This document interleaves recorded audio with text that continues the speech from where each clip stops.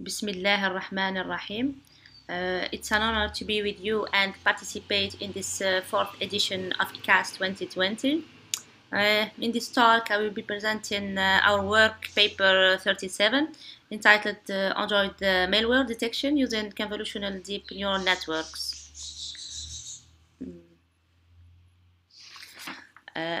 This is what I'm planning to cover in this talk. First, I explain the motivation and formulate the problem statement. Next, I briefly present the technical background on Android security model and some terminology behind convolutional neural networks. Then I will turn to the building of the convolutional models. Last, and before concluding, I will exhibit and discuss the obtained results.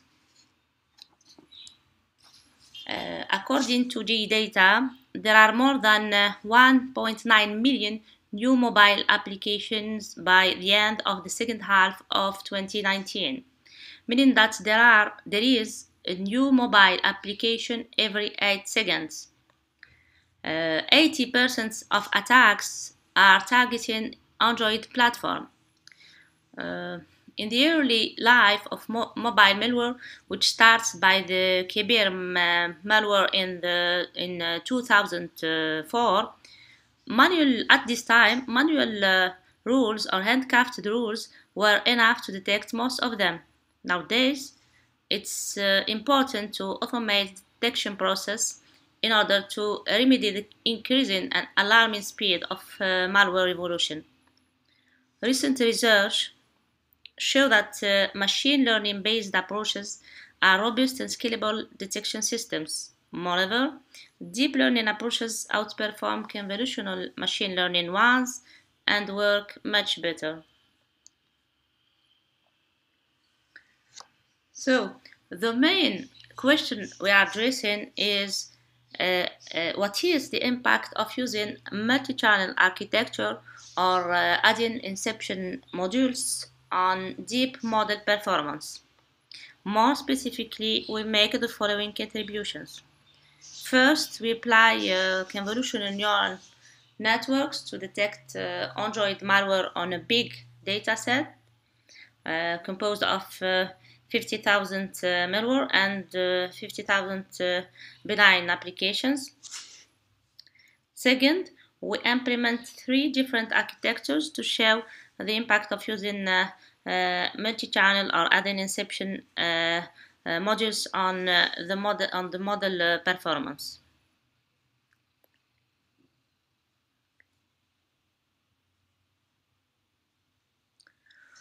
Let's turn to some technical details about the Android security model. Android is based on Linux, and therefore it inherits its privilege separation security mechanisms. Second, application developers use a digital signature and self-certified certificates to establish the trust relationship with end users. Third, Android implements a mechanism of permissions which forces applications to ask for authorization before accessing sensitive user data or system features such as camera or GPS. The phone screen on the right shows a legitimate application, Allo Shorta, asking for permission to manage or to make a phone call. Now, we introduce some terminology behind convolutional neural network. A convolutional neural network, or ConvNet for short, is a type of feed-forward neural network. It is inspired by the organization of the animal visual cortex. It uses convolution instead of matrix multiplication in at least one of its layers. And basic units of CNN are convolution, subsampling to reduce the computational load and the memory usage, and fully connected layers for the classification task.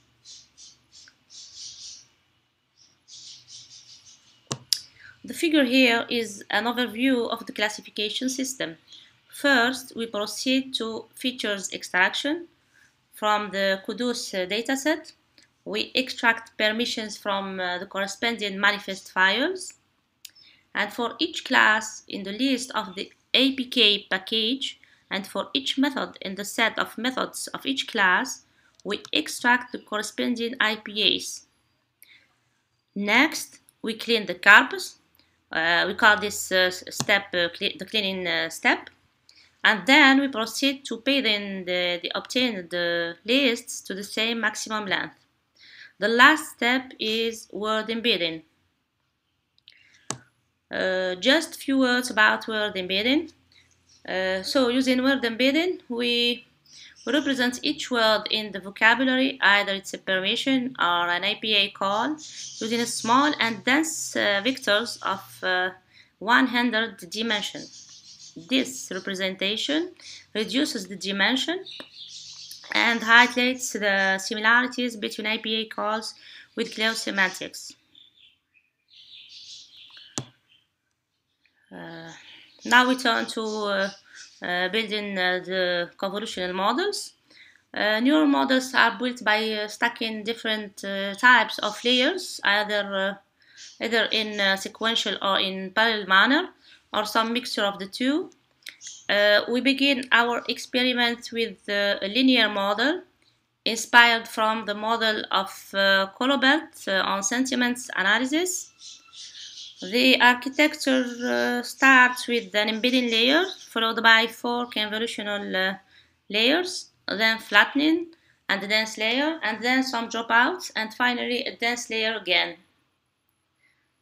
The convolutional layers are acting on 64, 32, and 16 filters.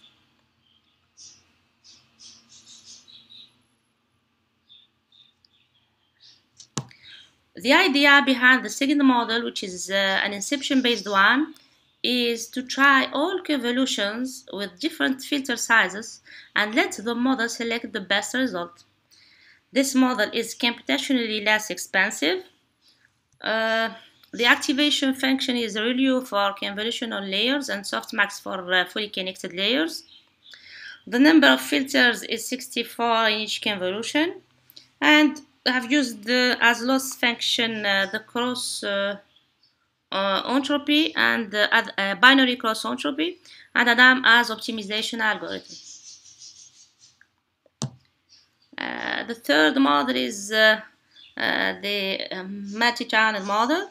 The difference between the Inception-based model and the multi-channel model is that the latter accepts 3 tensors that undergo 3 different channels, each of which is composed of a convolutional layer, followed by a subsampling, then a flattening layer. We use the 32 filters and the kernel size equal to 8 in each layer, with the same binary cross entropy function as loss function, and the Adam as the optimization algorithm.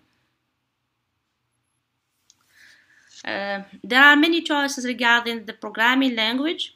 We have chosen Python with the following modules: NumPy that provide a multi-dimensional support for arrays and matrices together with mathematical functions on these arrays; Pandas, which offers data structures and operations for manipulating numerical values and time series; Matplotlib, the Python package for visualizing the results; and ICAASE for building neural networks.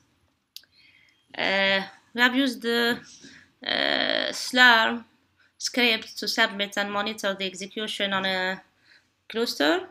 The cluster, thanks to the HPC cluster administrators for offering access.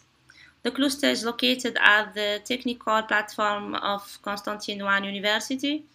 The cluster is composed of 32 IBM 3550 M4.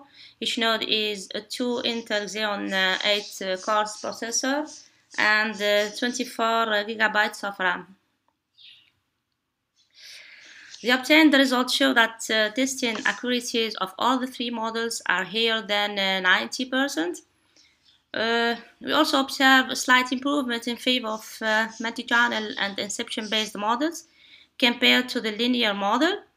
The accuracy of the multi-channel model is 92% for testing data and 96 ROC accuracy metric for the ROC metric. The training time depends on the number of epochs, and it takes approximately 2 hours to train the multi-channel model. To diagnostic models against overfitting, we plot accuracy and loss gaps for the three models. On the x-axis are epochs, on the y-axis the accuracy or the loss. In the case of multi-channel and Inception plots, the lines of training and testing accuracies are close to each other, exhibiting a gap of less than 5%. We also notice that even there is a small deviation in the case of the multi-channel model starting behind epoch 40, this deviation remains moderate. We also notice that accuracy does not stop improving after a certain number of epochs or begins to decrease afterwards. And in our sense, this small gap is a clear indication of non-overfitting. Another indication of a good classifier is the ratio of false positive. The figure here is the plot of the confusion matrix corresponding to the Inception model. The confusion metric contains the following values: TP, Tn, which are malware and goodware predicted as such, and FP, which are benign applications predicted as malware.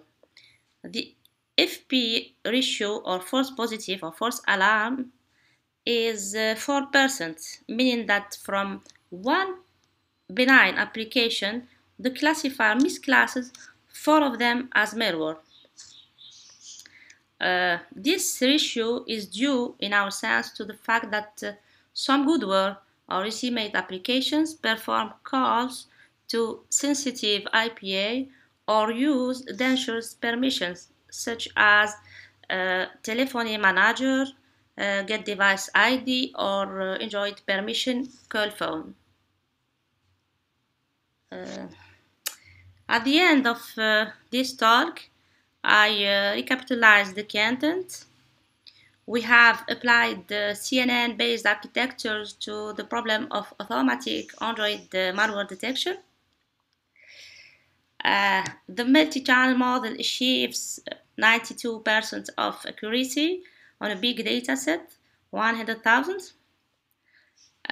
Multi-channel, and the main learned lesson is that multi-channel and Inception-based models are better than the linear model due to the use of different kernel sizes.